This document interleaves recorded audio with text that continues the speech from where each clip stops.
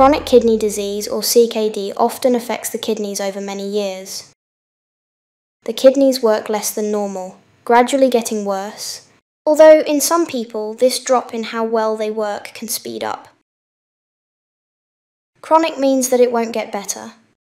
CKD can affect babies, children and teenagers as well as adults. Lots of different things can cause this. Some people are born with kidneys that don't form in the usual way. It can also run in families. Others will have normal kidneys until an illness or injury happens to make them work less well. Your kidney team will explain more about your particular reason. Sometimes CKD is picked up early before you feel any different. Other times we only find out when you feel unwell and blood tests are done to find out why.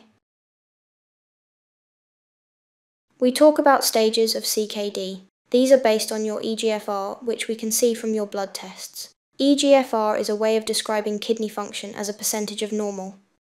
Mild or early CKD is stage 1 to 3A. At this point, the kidneys don't quite work normally. And this shows in your blood and urine tests, and sometimes on your scans. You might not feel any different at this point. Late CKD is stage 3B to 5.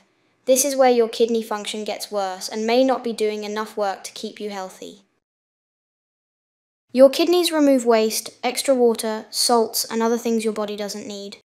Control your blood pressure. Keep your bones and blood vessels healthy. Produce EPO, helping you make new red blood cells to carry oxygen to where it's needed in your body.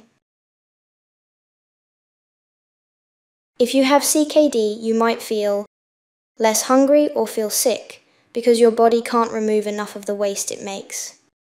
Tired with low energy levels. Sometimes this is caused by low EPO, but you can feel tired even without this. Have itchy skin, bone pain or feel weak? Or notice changes in your weeing patterns, or puffiness around your eyes, feet or ankles due to too much water or salt. Your kidney team might also find that you have high blood pressure and changes in your bones. With mild CKD, your kidney team will keep an eye on things like your blood pressure, weight, and do blood or urine tests. They may give you advice on changes to your diet, how much to drink, which depends on how much you wee, how often to wee, and sometimes give you medication.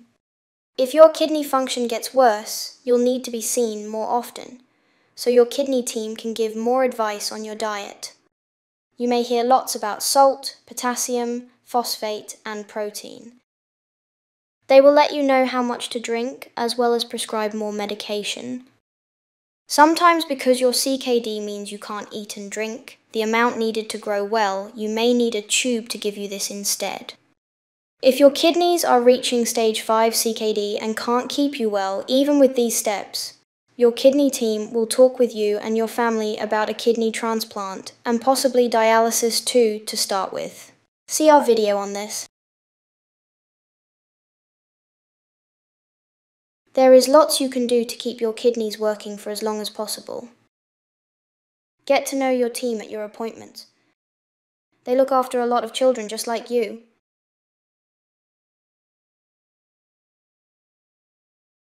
It's important to share your feelings so your team can support you.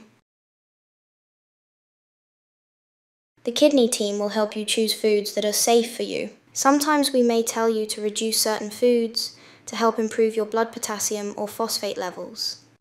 Take your medications. This can help you feel better for longer, even if it can sometimes feel like a lot to remember and do.